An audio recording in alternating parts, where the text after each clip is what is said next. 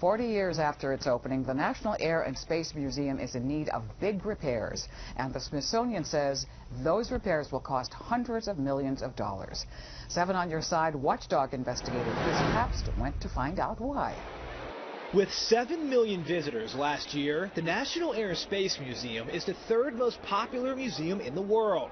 But that kind of traffic has led to much-needed repairs, and the most recent estimate for that work has come in at $365 million. The Air and Space Museum is very important to the economic health of the institution. Claire Brown, the director of communications at the museum, couldn't talk about the estimate, since it's only an estimate.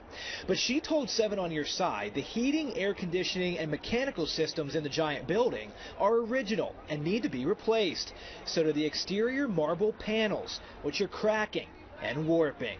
This protective walkway, 4 of which were installed around the museum, are designed to protect pedestrians against anything that could be falling off the facade of the building. And get used to seeing these. Construction is not supposed to begin until 2018, and it could last upwards of 8 years.